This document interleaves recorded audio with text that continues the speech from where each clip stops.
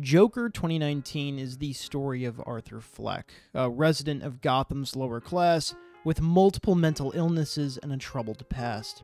Over and over again, this man got bullied and assaulted senselessly. He wanted to put a smile on that face and make the world laugh, but it just wasn't possible for him in the cruel reality of Gotham City. It's a tragic tale that reminds us to look out for one another. A great story that rightfully earned its $1 billion in the box office. It's too bad we aren't saying the same thing about its sequel. This is getting a lot of hate online, and much of it makes sense. This movie is obviously far from perfect. I don't think I've ever seen a sequel so tied to its first movie in my life. Like, the basis of this movie is talking about the events of the last movie. And that combined with the mind-numbing two settings of the film, it's definitely fair to call it boring. Along with that, it's an unnecessary sequel. The original stood on its own 2 feet perfectly, with no need for more to follow. This movie did not have to exist, and likely only does because the first one resonated so well with audiences. Even statistically, there's nothing going for it. Like, CinemaScore even ranked it a D, setting it lower than Morbius and Madame Web. Like, what? And those are bad films, dude. Morbius in no way should be taken seriously.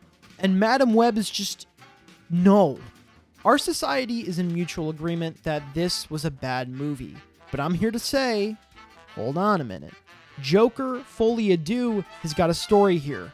I'll get deeper into the criticisms, and that's what we'll be addressing today, but we're gonna start off with its most polarizing aspect.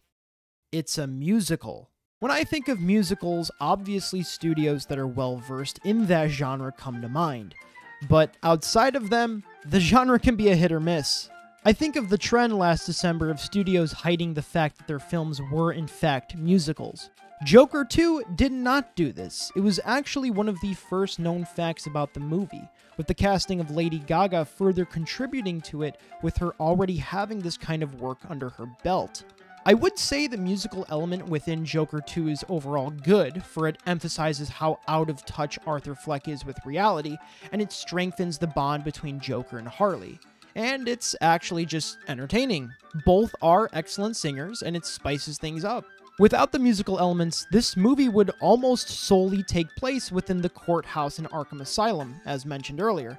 Fairly boring locations. And speaking of Arkham Asylum, I want to talk about a character that's very near and dear to my heart. Batman. Batman and Joker often go hand in hand, with their rivalry standing the test of time and pop culture. Knowing this, there was a clear calling for Batman to be in this film, but that couldn't work for 2 reasons. Number 1, Bruce Wayne is a straight-up child, and number 2, I don't want Batman to kick this guy's ass. I feel bad for Arthur Fleck. His life is already a wildly depressing and unfortunate struggle.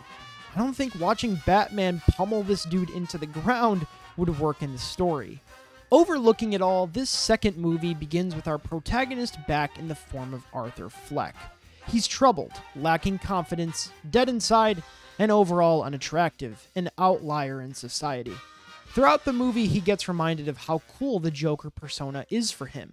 This confident and outlandish character that gets to do whatever the hell he wants, with Harley drooling over the persona specifically, and the whole cultish fan base to back it up. But then there's the court scene with his friend Gary Puddles from the first movie, where Puddles expresses how he now lives in a constant state of fear thanks to Arthur's Joker persona. Hearing this sentiment, among other things, Arthur realizes that while the persona is him being his troubled best self, it's harming those around him. Therefore, he takes back the mantle of Joker. And here's where things get interesting, that ending. I watched that scene with an open mouth. That shit was shocking. Basically, Arthur Fleck is walking alone in Arkham Asylum to go see a visitor when a fellow inmate comes up to him, an inmate who's been seen throughout the whole movie. The inmate tells him a knock-knock joke and ends it by telling Arthur, "You get what you fucking deserve," stabbing Arthur multiple times in the stomach, obviously killing him, and carves a smile into his own face. While I understand the sentiment against it, it kind of worked. This story was bold, controversial as hell, and worthy of dividing an audience. So, it instantly reminded me of this. You don't get to rush this. This is a Last of Us 2 situation, y'all. Both are artsy sequels with major talent behind them, and both had pivotal shakeups in their plot lines that twist the events of the original installments. Whether it's good or bad is completely up to the audience, but with me, I saw what they were going for, and I'd call it effective.